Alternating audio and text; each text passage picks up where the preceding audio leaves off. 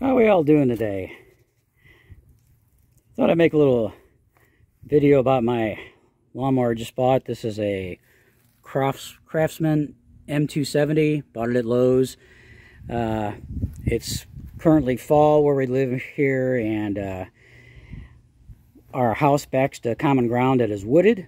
And I blew some leaves out away from the house, and I got out my old Toro.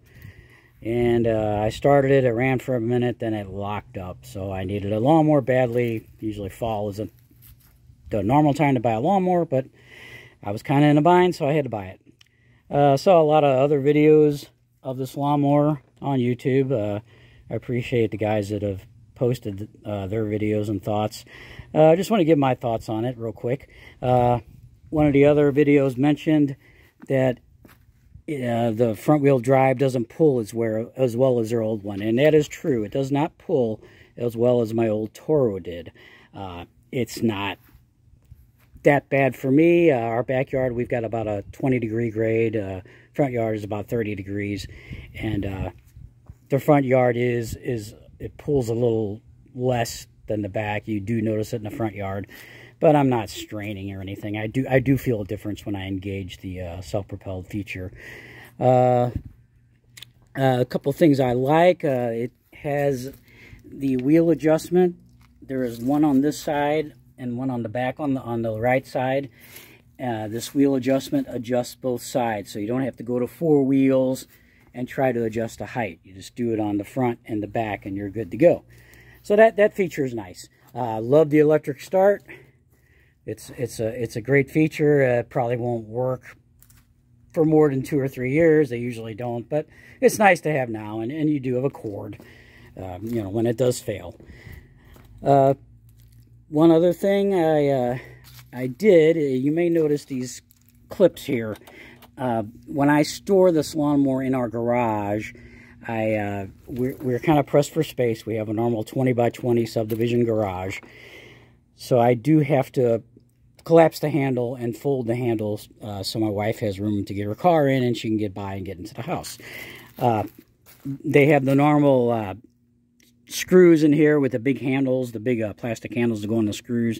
If I do that, it would take forever. These clips are nice and easy. I bought these at Lowe's too. I just unhook them, pull it through, and I can collapse the handle. I can collapse the handle forward. So that's nice. Another person posted that he had to get this piece here. He had to get the whole back of the lawnmower. He had to get it under warranty. They had to have him send him one because he had cracks along here. And of course, this is too new. I've only used it a few times now. Don't have any cracks there yet. I think it was after a year and a half after he used it. I may be wrong, but it was at least a year because it was still under his 2-year warranty. And they did send it to him. Of course, he had to put it on. I'm hoping these clips I have on here, they're not perfectly tight. So this handle does move a little bit as I'm using it. You can see. So I'm hoping that by that doing that, it acts as kind of a shock absorber, and it doesn't put so much stress down here in this area, the plastic. So we'll see. Yeah, I may be wrong. I may be calling them and getting a new piece under warranty too, but I'm hoping that's the case. Nothing else. I have to put some Gorilla Glue on it. One last thing. The first time I used it, I broke it. This cover here is for the battery. For the electric start, it uses a drill battery, a Craftsman drill battery, which is really nice. If you have any other Craftsman tools, you'll use the same battery. It's the V20 battery. It kind of sticks out kind of a little far. That battery doesn't come out this far. You got like a ½ inch in there. They could have made it a touch smaller here. But anyway, I was cutting along my neighbor's fence. One of his posts sticks out, and it hit it, and it has plastic hinges here, and it broke the plastic hinges. I found it in the yard.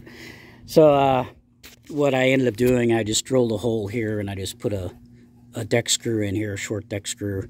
It works. I can still get to the battery. There's the drill battery right there. I could still get to it and pull it out. So, minor issue, like I said, that's on me. Other than that, I mean, it's running good so far. It cuts the grass nice. We'll see how it lasts. Maybe I'll put a follow-up video on it next year, after a year, after I use it all summer next year, and yeah, see how she runs. Like I said, the electric starts nice. Push it, starts right up. Yeah, that part's great. Of course, I've been using it, but it does that when you first turn it on too. So anyway, just my thoughts on this. If you buy one, good luck. And like I said, there are things to watch out for. Like I said, the plastic bottom of the handle, that does get a lot of stress. My old Toro was metal there. So that's something to think about. But of course, my old Toro, if I would buy one of those now, I'd probably pay about $200 more than I paid for this one. This one was just right at $400. So if you get one, good luck. Cuts the grass good. It's for the money you pay, it's probably a good deal. So I'll let you decide that. Thank you.